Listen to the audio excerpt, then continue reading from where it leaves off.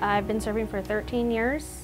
I'm a yeoman, which is pay and personnel. I had a top secret clearance. I copied encrypted Russian signals. I was in the Air Force for 20 years. I retired about 3 years ago. I served in the Air Force from 1963 to 1969.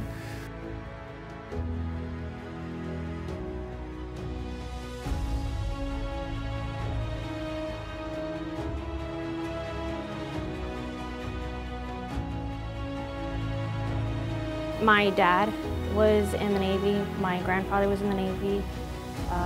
Almost all my cousins were in the Navy. My ancestor that I'm most proud of was my great-great-grandfather, who served in the Spanish-American War and was killed in 1889. My father was in the Air Force, and my grandfather was in the Air Force also.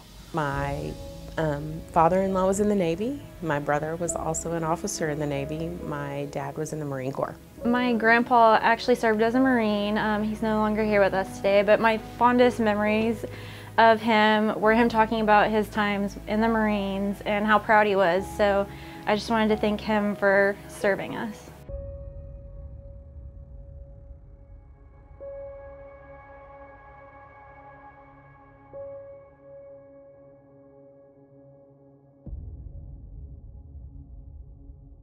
What I learned in the Air Force, my 20 years in the Air Force, is it's 3 core values. It's integrity, service before self, and excellence in all you do. And I live that every day.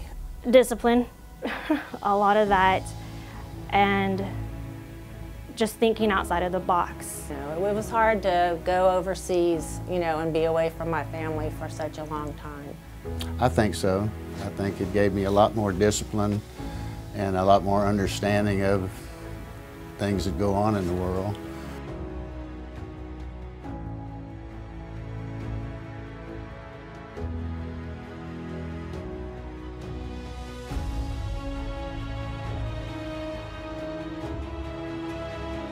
My dad was taught honor, and they lived by a code, and so we lived by the same one. You look people in the eye, you shake people's hands firmly, and you never lie.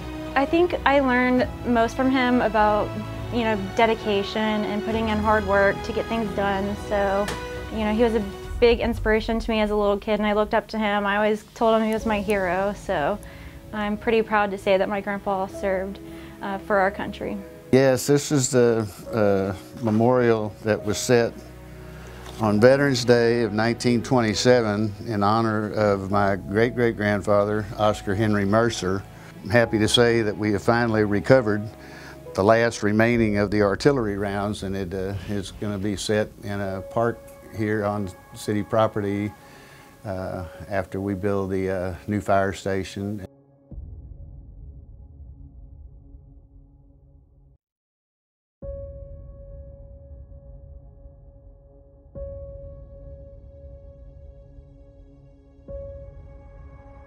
That I think they're amazing for, taking that part of their life and giving it to serve for the United States. The idea that we have the freedoms that we do, and we maintain those freedoms as long as we don't allow others to attempt to take them away from us. Thank you for your service. Thank you for inspiring us. Thank you for giving us the rights. Ross, Dad, and Charlie, thank you so much for your service. I am proud to be the daughter and the sister and the daughter-in-law of servicemen who sacrificed for this country. We fight for the red, white, and blue. Without the veterans, without the ones who've gone before me, without the ones who are behind me, we wouldn't be a free country.